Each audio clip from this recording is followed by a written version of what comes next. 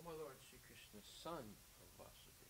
O my Lord Sri Krishna, son of Vasudeva. O all-pervading Godhead. O all-pervading personality of God. Offer my respectful obeisances unto you. Offer my respectful obeisances unto you. I meditate upon Lord Sri Krishna because he is the absolute truth. I meditate upon Lord Sri Krishna because he is the absolute truth. And the primeval cause of all causes. And the primeval cause of all causes. Of the creation, sustenance, and destruction of the manifested universes. Of the creation, sustenance, and destruction of the manifested universes. He is,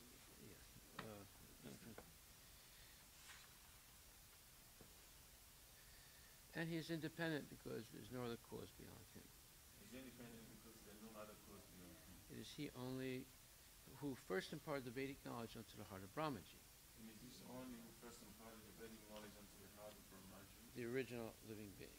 The original living being. By him even the great sages and demigods are placed into illusion. By him even the great sages and demigods are placed into illusion. As one is bewildered by the illusory representations. As one is bewildered by the illusory of water seen on fire or land seen on water. Water seen on fire and land seen on water. Only because of him do the material universes. Only because of him do the material universes. Temporarily manifested by the reactions of the three modes of nature. Temporarily manifested by the reactions of the three modes of nature. Appear factual, although they are unreal. Appear factual, although they are unreal. I therefore meditate upon him, Lord Sri Krishna. I therefore meditate upon him, Lord Sri Krishna. Who is eternally existent in the transcendental abode. Who is eternally existent in the transcendental abode. Which is forever free from the illusory representations of the material world. I meditate upon him, for he is the absolute truth. I meditate upon him, for he is the absolute truth. Dharma pujita kaitra Dharma pujita kaitra paramo nirmatsaranam satam. Paramo nirmatsaranam Vedyam vastavam atra vastu. Vedyam vastavam atra vastu. Shivadam tapatrayon mulanam. Shivadam tapatrayon mulanam. Srimad Bhagavate Mahamuni Krite. Srimad Bhagavate Mahamuni Krite. Kim va purir Ishvaraha. Sadyo hridi avarudyate tra. Sadyo hridi avarudyate tra. Kriti bihi sususubhistakshana. Completely rejecting all religious activities which are materially motivated. This Bhagavad Purana propounds the highest truth, which is understandable by those devotees who are fully pure in heart. The highest truth is reality distinguished from the illusion for the welfare of all. Such truth uproots the threefold miseries. This beautiful Bhagavatam, compiled by the great sage Vyasadeva in his maturity, is sufficient in itself for God realization. What is the need of any other scripture? As soon as one attentively and submissively hears the message of Bhagavatam, by this culture of knowledge, the Supreme Lord is established within his heart. Nigama kalpatarur galitam phalam sukumakad amrita drabya samyutam pibata bhagavatam rasam alayam muhur ahorasikabu vibhavakaha. O expert and thoughtful man, relish Srimad Bhagavatam. The mature fruit of the desire tree of Vedic literatures. It emanated from the lips of Sri Sukadeva Goswami. Therefore, this fruit has become even more tasteful. Although its nectarian juice was already relishable for all, including liberated souls. Shinvatam Swatkata Krishna Punya Shravana Kirtana Hridyantaksto Bhadrani Vidunati Srihitsatam. To hear about Krishna from the Bhagavad, from the Bhagavatam. I'm sorry, to hear about Krishna from the Vedic literatures, to hear about Krishna from the Vedic literature, or to hear from him directly from the Srimad, from the Bhagavad Gita, or to hear from him directly through Bhagavad Gita, is itself righteous activity. it itself is righteous activity. And for one who hears about Krishna, And for one who hears about Krishna, Lord Krishna, who is dwelling in everyone's heart, Lord Krishna is dwelling within everyone, acts as a best wishing friend, acts as the best wishing friend, and purifies the devotee who constantly engages in hearing of him. and purifies the body who constantly engages in hearing of him. In this way, In this I'm sorry, Nastapresu Bhadresu Nastapesha Bhadreshu Nityam Bhagavata Sevaya Nityam Bhagavata Seva Bhagavati Tamasloke Bhagavati Uttamasu Bhaktir Bhavati Naistaki. Bhakti Bhavati Nasti. In this way, In this way, a devotee naturally develops his dormant transcendental knowledge. the devotee naturally develops its transcendental Dormant transcendental knowledge. dormant transcendental. As he hears more about Krishna As he hears more about Krishna, from the Bhagavatam Bhagavatam, and from devotees, he becomes fixed in the devotional service of the Lord. he becomes fixed in devotional service of the Lord. Tadarajas tamo bhavu Tadarajastamohavu kamolobhadayaschaye Amalobhadayas cheta etaranavidam stitvam sattve prasidati. Tam Sarve Prasidi. By development of devotional service, By development of devotional service, one becomes freed from the modes of passion and ignorance, one becomes free from the modes of passion, and thus material lust and avarice are diminished. and his material lust and avarice are diminished. Evam prasana manaso Evam prasana manas bhagavat bhakti yogataha bhagavat bhakti yogata bhagavat tattva vijnanam bhagavat tattva vijnanam mukta sangasya jayate. mukta sangasya jayate. When these purities are wiped away, When these impurities are wiped away, the candidate remains steady the candidate remains steady in his position of pure goodness, in his position of pure, becomes enlivened by devotional service, becomes enlightened by the devotional and service, understands the science of God perfectly. and understands the science of God perfectly. Vidyate hridaya grantis Vidyate hridaya granti chidyante sarvasamsaya chidyante sasamsaya shiyante chasya karmani chidyante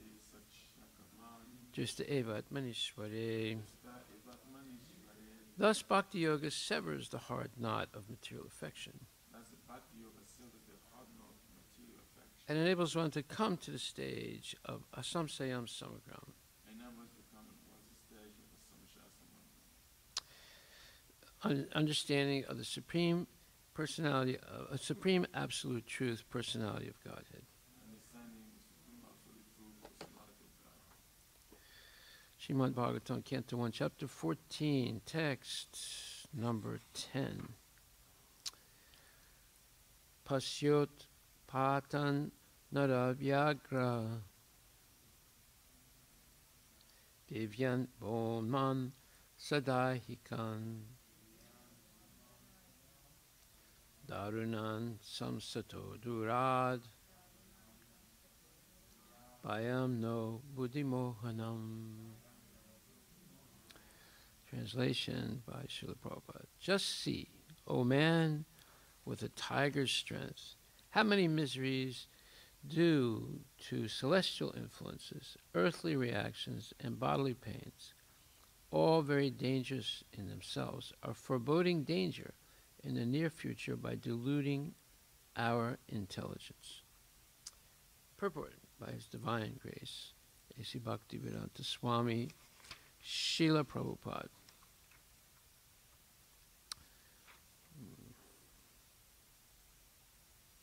So this is Maharaj Yudhisthira speaking. Material advancement of civilization means advancement of the reactions of the three miseries due to celestial influence, earthly reactions, and bodily or mental pains. By celestial influence of the stars, there are many calamities like excessive heat, cold, rains or no rains, and the after effects are famine, disease, and epidemic. The aggregate result is agony of the body and the mind. Man-made material science cannot do anything to counteract these threefold miseries. They are all punishments from the superior energy of Maya under the direction of the Supreme Lord. Therefore, our constant touch with the Lord by devotional service can give us relief without our being disturbed in the discharge of our human duties. The Asuras, however, who do not believe in the existence of God, make their own plans to counteract all these threefold miseries, and so they meet with failures every time. The Bhagavad Gita 7.14 clearly says that the reaction of material energy is never to be conquered because of the binding effects of the three modes. They can simply be overcome by one who surrenders fully in devotion under the lotus feet of the Lord. Well, this is Josh Srila Prabhupada Ki Jai. This is the theme that we have to preach to people today, because this epidemic, or the flu, is a reaction, just as other diseases and famine are reactions due to the celestial influence of the stars. I mean, basically it's talking about the demigods. And these are types of punishments by Maya, who's only acting under the direction of Lord Krishna. So, therefore, if people understand that whenever they're suffering, it's a message from God that they have done something wrong.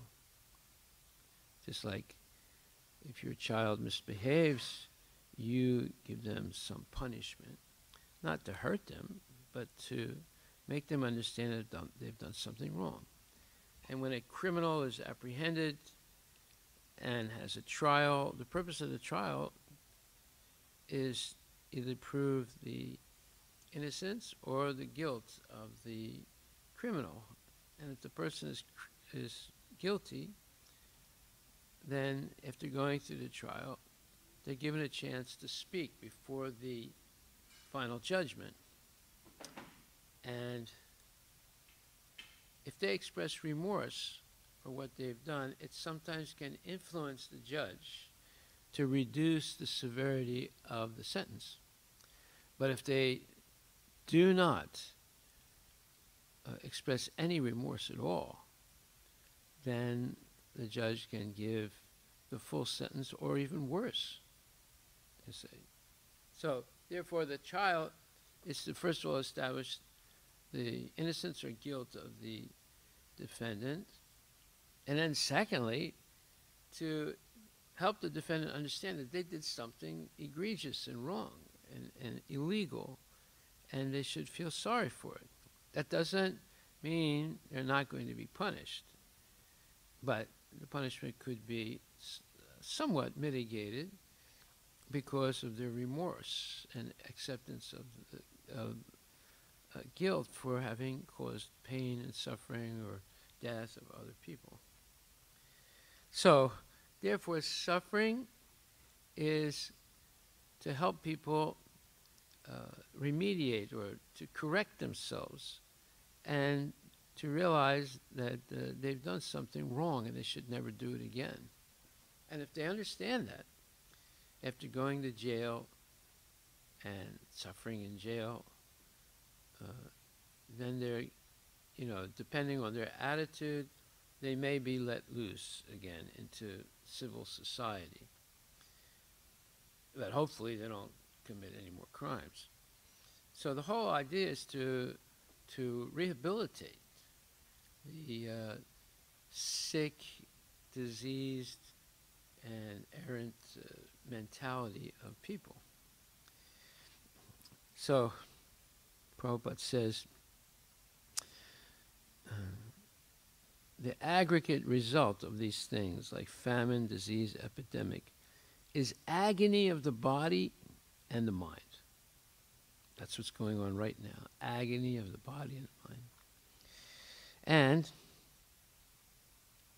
man-made material science cannot do anything to counteract these threefold miseries. Yeah, well, when there was Hurricane Katrina that destroyed most of, a lot of New Orleans, which is a major city in the United States. It didn't destroy the whole city, but it caused tremendous amount of damage. The United States has the strongest army in the world. They could do nothing. They just sat there and watched it happen, right? And it's interesting how they give names to these hurricanes. You know, Andrew, Katrina, this thing, that thing. Yeah, because they are actually persons. They are actually living entities, and demoniac living entities in a sense. So if we see that there is overwhelming and unconquerable forces in nature, and that that's one. Number two, these forces can be let loose due to people misbehaving, individually and collectively. And the whole purpose is to remind us, or to make us realize that we've done something wrong. So is anyone thinking like this? No. Are the government people thinking like this? No. They're coming up with all these what you call fallible soldier solutions. We need a virus. We need a vaccine. They're all, you know, saying the vaccine's coming. It's coming. You know, it should be here. It should be here by next year, the beginning of next year. You know, it might happen sooner. You know, and then after all that expectation and waiting and hope, when it comes, it doesn't really solve the problem. And by that time, something new comes up. See, another flu, another misery. So this is called hope against hope. And all these hopes are false. They don't really give the result desired. Why? Because people keep making the same mistake.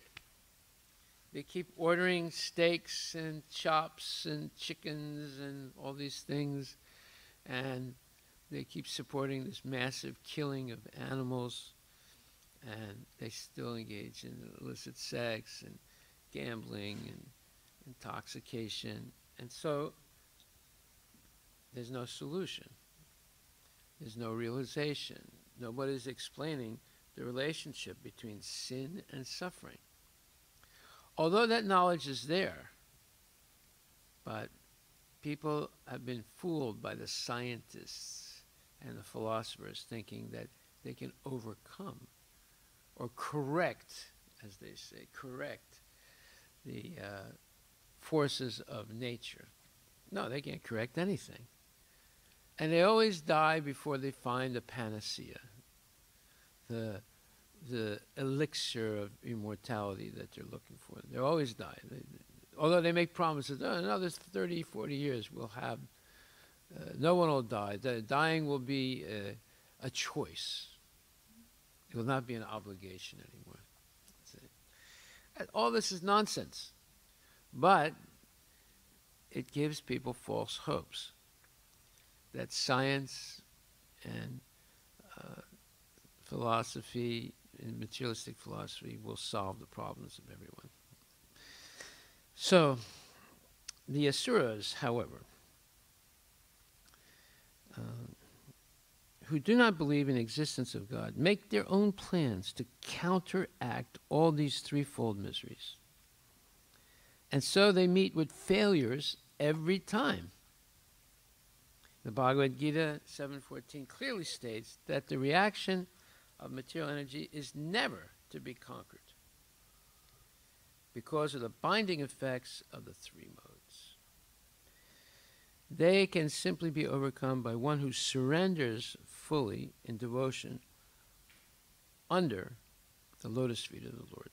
So that's the whole point. This is a great purport. One short paragraph explains the whole story of the futility of material science and the misleading futility of speculative philosophy.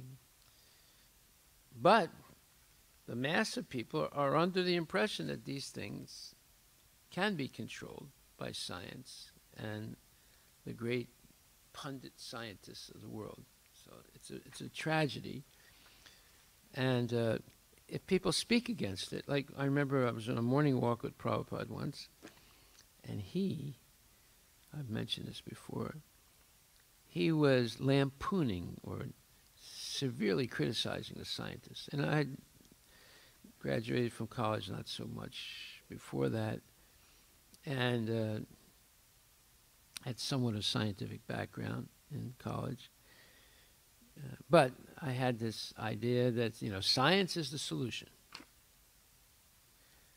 And when I heard this criticism of the scientists, I was like amazed. I said, Prabhupada, I've never heard anyone speak about the scientists like you just did.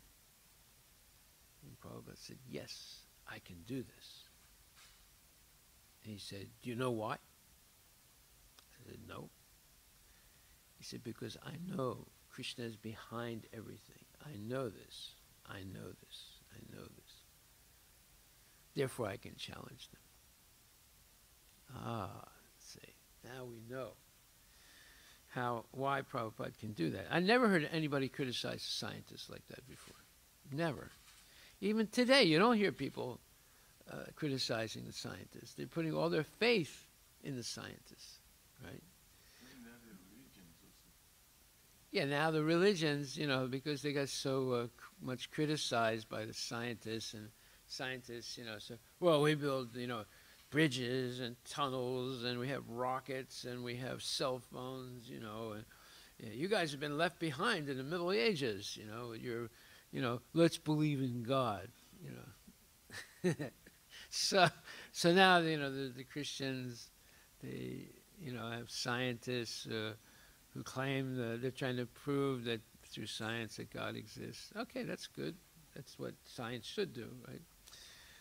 Just like in Seattle, they have the Discovery Institute. And they're groups of scientists, Christian scientists, trying to prove that there is design in nature, and it was done by the supreme intelligent person, God. And that's good. It doesn't make an impression on people, but it's good. I mean, people are still convinced that there's no God, and science is the solution to all the problems. So this is a wonderful purport. Man-made material science cannot do anything to counteract these threefold miseries. Well, we're seeing that right now. All they can do is make promises that they can't keep. That's all. Therefore, our constant touch with the Lord by devotional service can give us relief without our being disturbed in the discharge of our human duties. What's our discharge of human duties? Krishna consciousness. That's what we should be doing. That's what everyone should be doing. Okay, we'll stop right there. Are there any questions about this?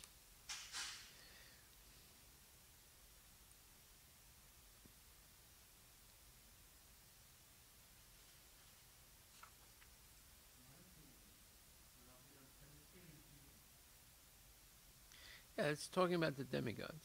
They're controlling, it's a demigod, it's controlling every planet, like Chandra, Surya, and so forth. And those planets have some effect on people. It can affect your digestion. It can affect your thoughts. It can affect your thoughts and desires and so forth. It can affect like the sun, right? The sun can be too hot, or it cannot be so hot that it gets extremely cold, right? So that's Surya. So he says, many calamities like excessive heat and cold. And then Indra is controlling the rain. So sometimes it rains too much and there's flooding. Or no rains. Sometimes the rains are held back, right? So that's Indra. And if after effects are famine, right? No rain, famine. Disease, too much rain or too much cold, right? And epidemic. Right? People eating meat and not bathing regularly and engaging in unclean activities mentally and physically. So then, like eating pangolins. You know what a pangolin is? It looks like a little dinosaur. The Chinese eat them. They take off all the scales and they eat the body of the pangolin. And they don't even cut up the body. They just put it the whole body in soup. That means they eat every part of the pangolin. And then of course they eat bats and all kinds of things.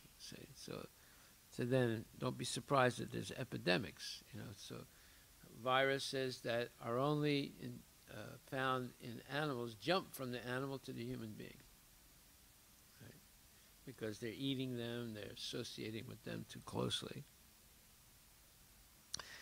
So all these things are punishments from the superior energy of Maya under the direction of the Supreme Lord. Okay. So the Lord tells Surya, okay, let's increase the temperature a little bit, right?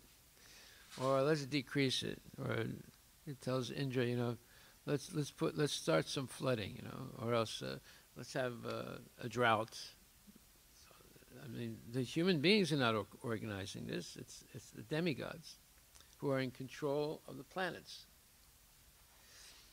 And then there's Bhumi Devi, there's too much sinful activity, she'll hold back the natural opulence of the earth.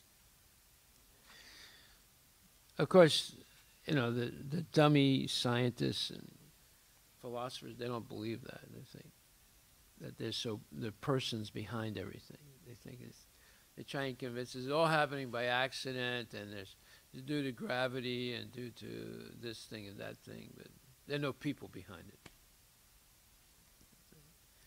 Although everything that they make, there's people behind it, right? Amazon, Microsoft, Google, there's people behind it. Buildings, bridges, people behind all those things being maintained by them.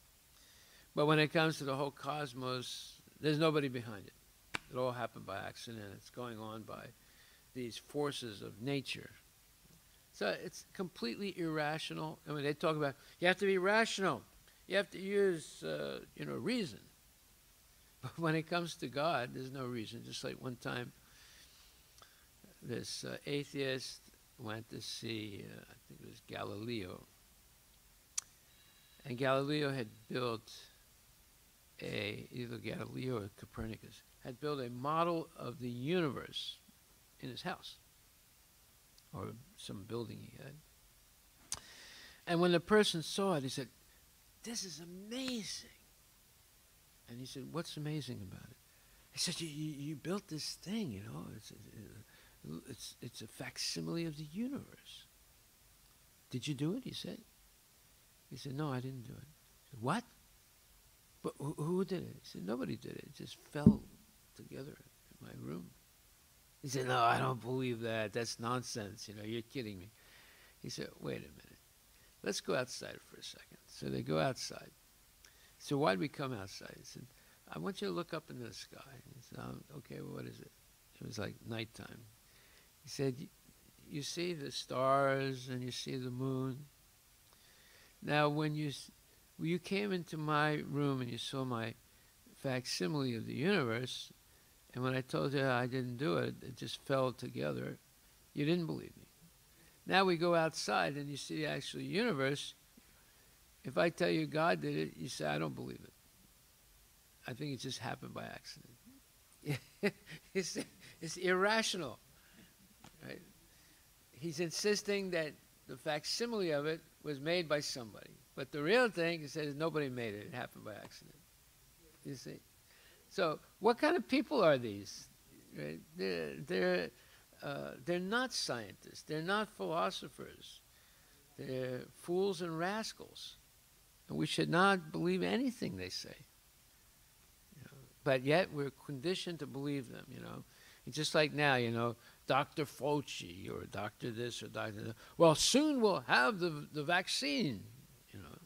And then Trump is saying, yeah, very soon we're going to have the vaccine. I went and visited this pharmaceutical company, and they're making this. And, you know, so, you know, don't worry, it's all going to go away, you know.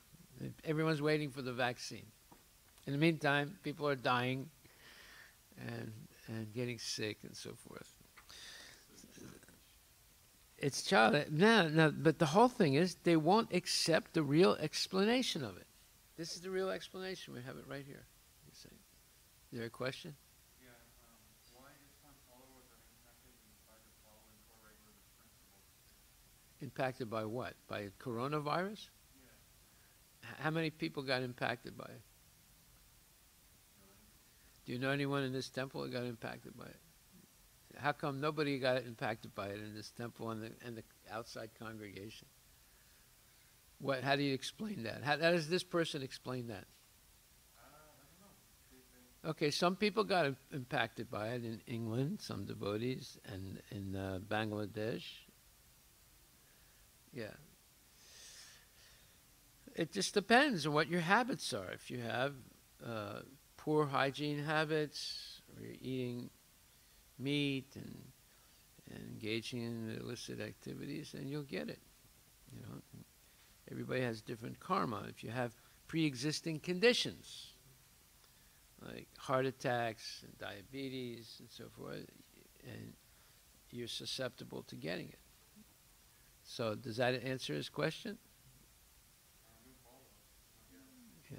So there you have two explanations. One, not every devotee has gotten the disease. We have a whole congregation. Did you hear of anyone in our whole congregation getting coronavirus? I haven't.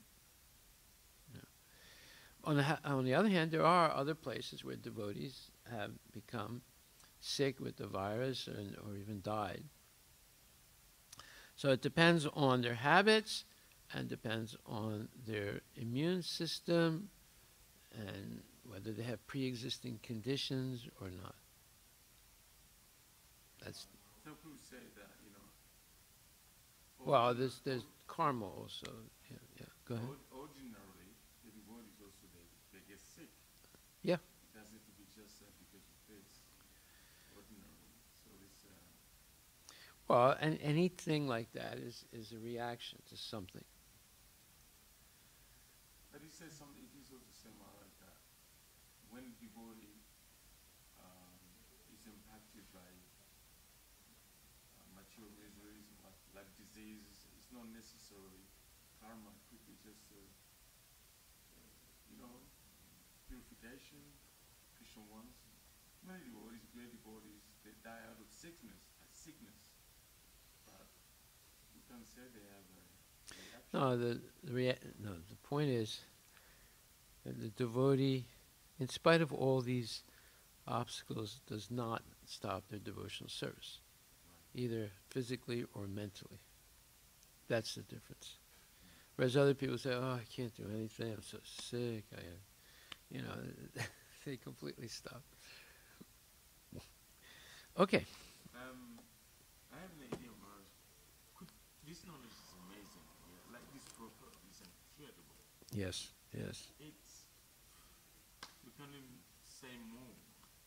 But then, could we... No, you can't stop saying how incredible it is. Yeah. I mean, everything's been said there. So, that's the point. But now, could we, as a society, we know we have this treasure, this is a solution, this is a panacea with that. Panacea, So, yeah. So now, could we, like in every country or whatever possible, can we have like an institute, like just like some charities? Like No, that's why Prabhupada started temples. The temple is a university where we're supposed to be teaching. People they have a prejudice for coming to the temple, but it's still like the organization like Agaka. They have hospitals, or if they have like university. So nothing to do with worship, just to teach this knowledge. So Well, that's why he started Bhaktivedanta Institute. It was to be for outside people to learn Krishna consciousness. So You we know, have like academic. a building, like a place. Well, they have the building. They have the whole part of the Bombay temple is only for the Bhaktivedanta Institute. Prabhupada made it like that, and it's kind of supposed to give the Bhaktivedanta Institute $10,000 a month to run the institute.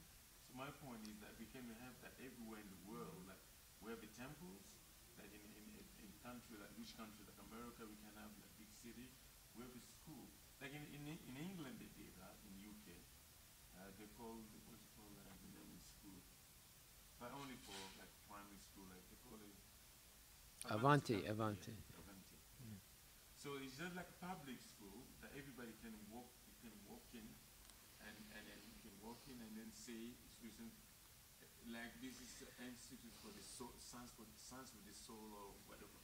So it's nothing to do with worship. People don't have to. Look, we have that here, right? Every day we're hearing Bhagvatam, but how many people coming? 1, 2, 3, 4.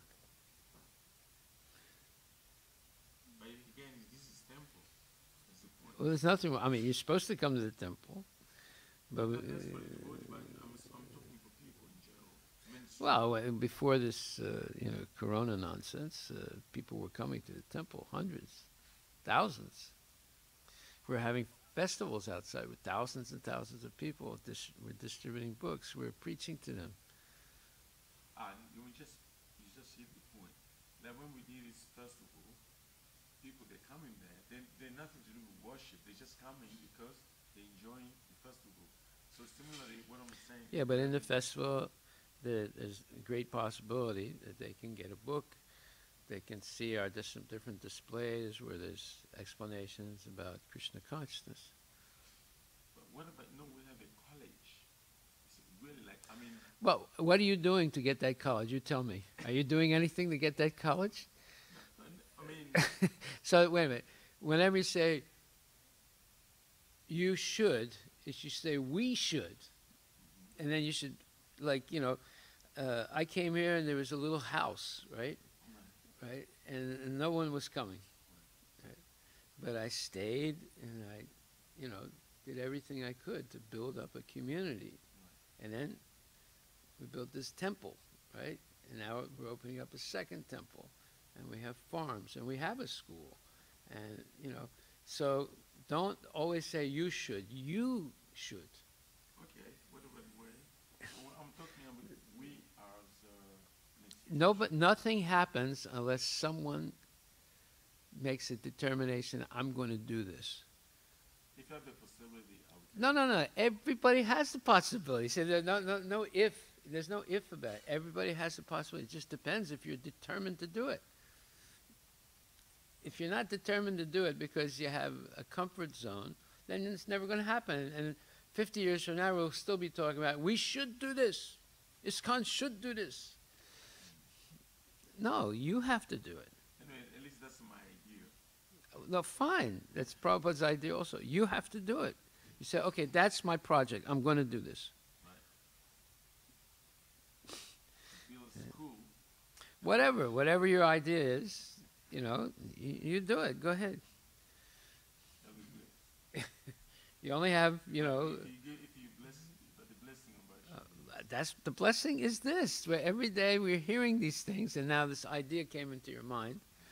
Okay, go and do it. Make your mind up. This is what I'm going to do. University of the soul. Yeah, why not? Why not? This message has to be given. Just like we have people, they have. Don't say you should. You just think I should. Yeah. This you should means you're not going to do anything. Or ISKCON should. No, you should. Haribol. That's clear. Yeah. All glories to Srila Prabhupada ki jai. Haribol.